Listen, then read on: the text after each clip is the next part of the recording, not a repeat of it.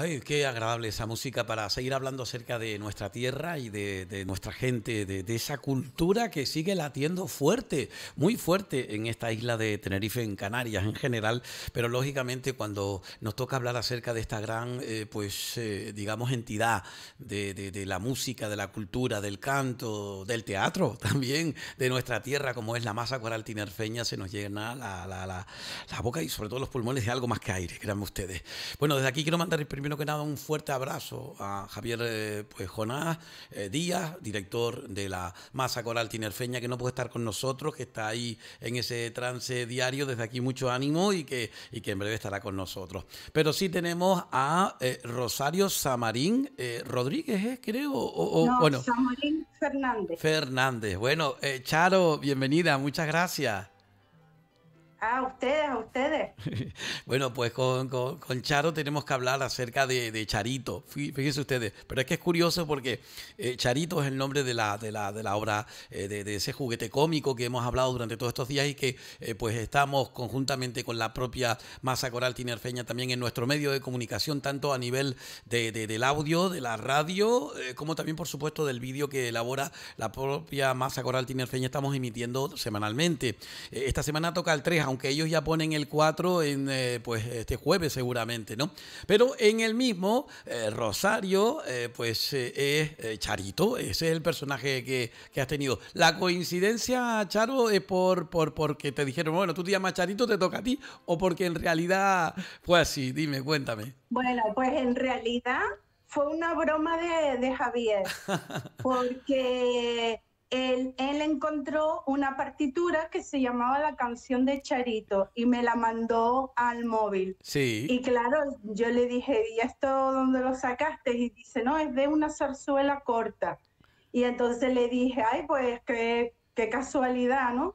Y entonces dice, te voy a mandar el libreto. Y me mandó el libreto y nada, lo empecé a leer, me pareció bastante graciosa y le propusimos a Javi entre todos de por qué no la preparábamos. Ujú. La idea era escenificarla en mayo, porque en mayo en la masa coral hay actividades culturales durante todo el mes, pero claro, por el problema del COVID, pues no se pudo hacer. Y Ujú. entonces se le ocurrió a Javier, pues, ¿por qué no lo hacíamos así como un programa de radio de antes, ¿no? Que salían las telenovelas. Sí. Y claro, nos pareció una idea innovadora, pero no tan innovadora, porque en realidad es algo que se hacía mucho tiempo. Bueno. Y nada, y lo hicimos y nos salió así. Bueno, decir que no somos profesionales, que estamos en clase y somos todos amateurs, pero fue divertido, la verdad. Oye, cuando se plantea, se lo preguntaba el otro día también a Ángel, Joaquín y demás, cuando se plantea el hecho de que tienes que hacerlo, de que se reúnen ya en torno a darle forma a la idea y ustedes dicen, ay, mi madre, ¿yo cómo aprendo este papel? Pero yo me imagino que la ilusión es lo que tira todo el carro, es decir, cuanto más, es como más madera, pues más fuego, más ganas de hacerlo, ¿no?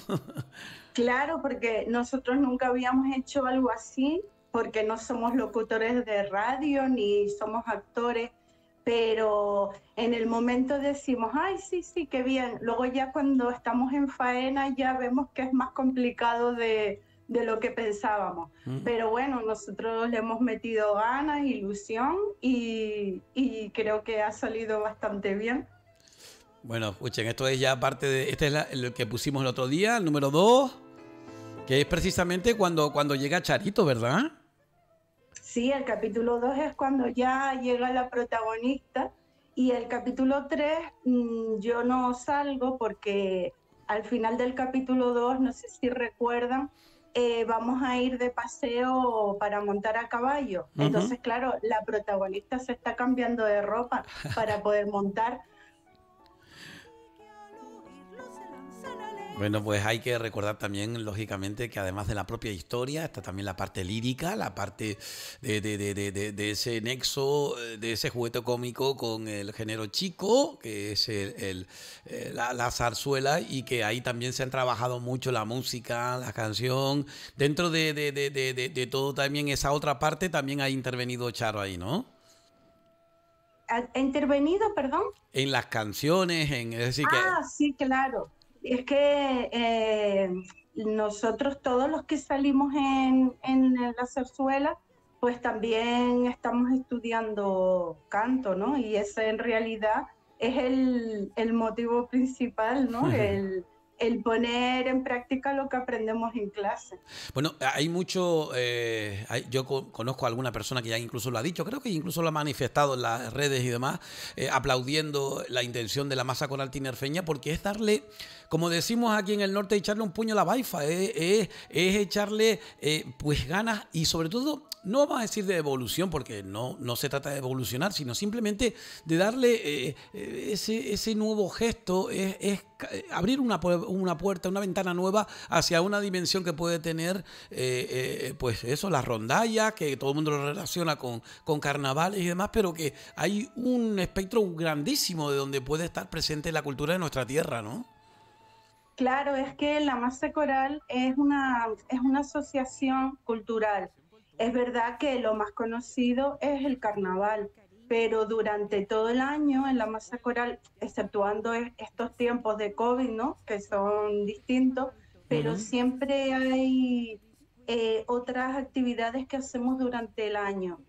Pues tenemos clases, tanto de canto como de instrumentos, incluso hay grupos folclóricos.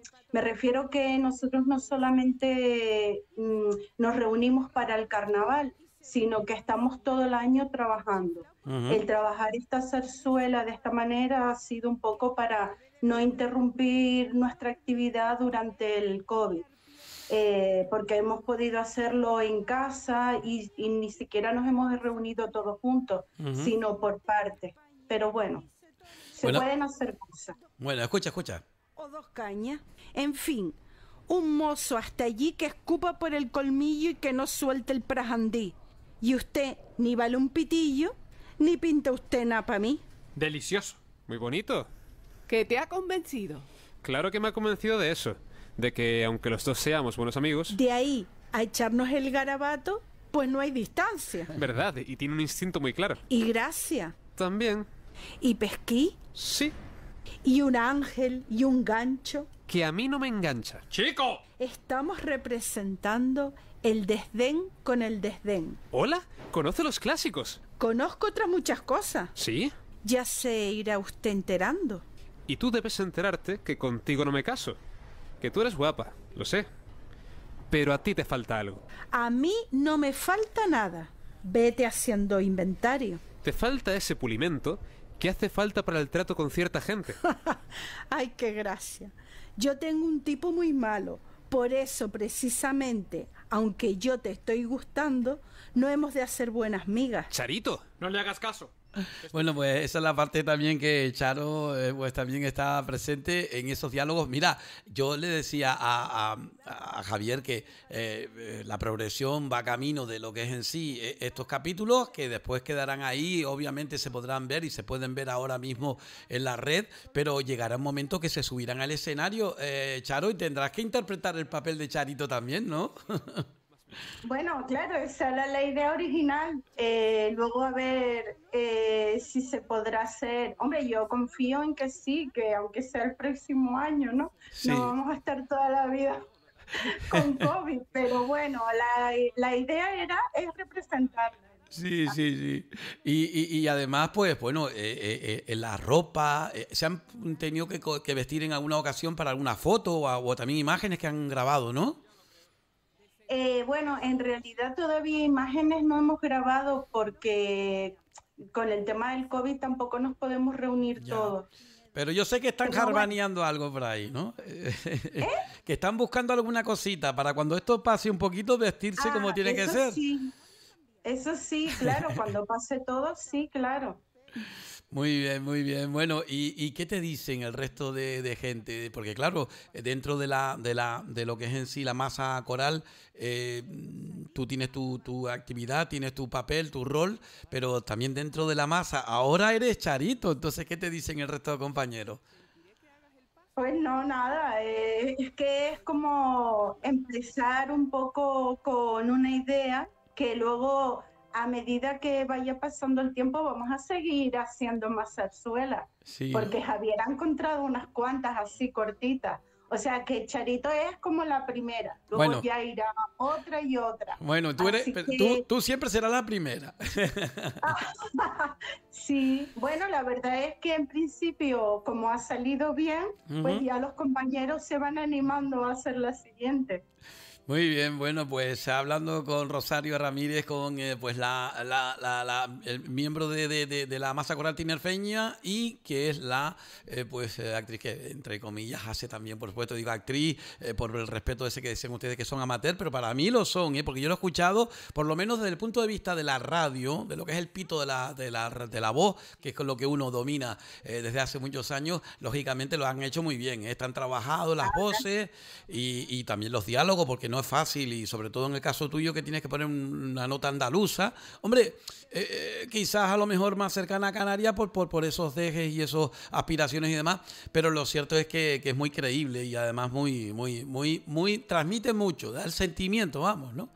Pues me alegro, sí, porque Chirito tiene que transmitir que es una chica que es muy echada para adelante, un poquito ordinaria, pero que también tiene su Suaje, cultura sí. y de todas maneras su máximo afán es conseguir que su primo se enamore de ella.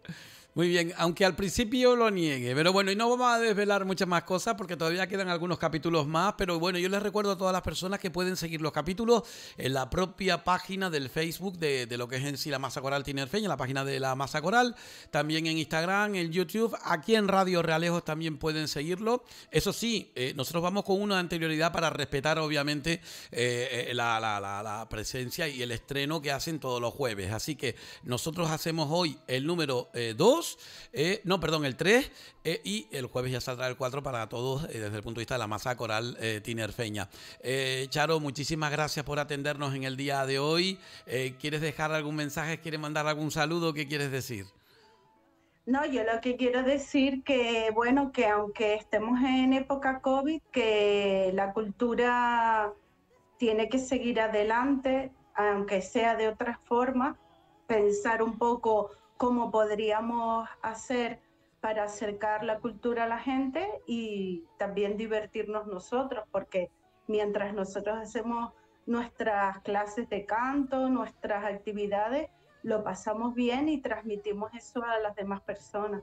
Muy bien, pues nosotros aquí nos quedamos con todo eso y como le dijimos en su día al señor presidente y también al director y cuando hicimos el programa abajo, unas ganas tremendas de volver de nuevo a esa sede de la Masa Coral Tinerfeña en el corazón de la capital, de nuestra querida capital santacruzera y también por supuesto a lo que es el sector, tanto de la rondalla en carnaval como el resto del año. Aquí, especialmente en Los Realejos, Orotava también, pues tenemos un gusto muy grande por el tema del canto lírico y también por supuesto de la zarzuela y demás, así que ojalá los podamos ver dentro de muy poco por aquí, por esta zona y disfrutar con el saber hacer de esta gran y prestigiosa Masa Coral Tinerfeña con 91 años ya de historia, si no me equivoco, y qué mejor forma de celebrarlo que haciéndolo como lo están haciendo ahora.